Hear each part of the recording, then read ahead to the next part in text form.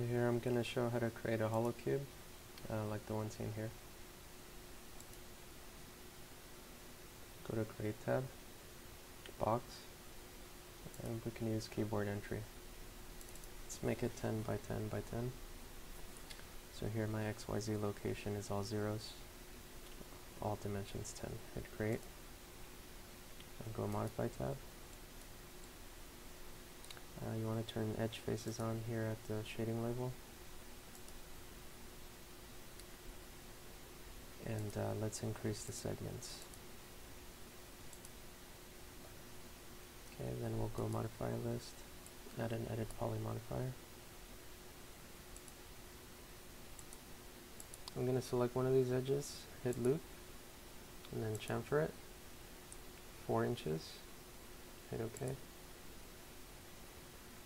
And grab another one, hit Loop, and chamfer settings, 4 inches, hit OK.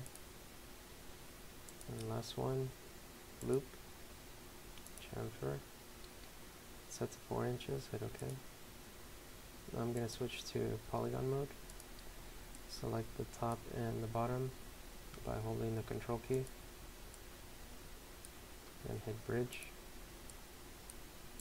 Now I want to connect that polygon, bridge that polygon to this inside, but I first have to chamfer these lines on the inside. So we're going to go select by edge, select one vertical edge, hit Ring, and hit Connect, set to 1, hit OK, and hit chamfer and set to 4 inches, hit OK.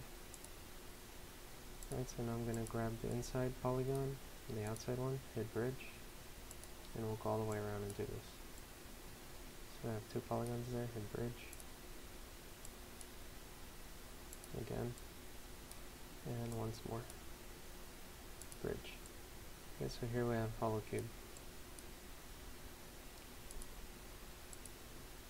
We switch to orthographic view, isometric, and here you can add a turbosmooth.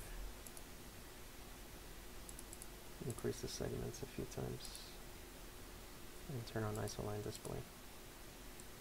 So this is what it looks like smoothed without any control edges.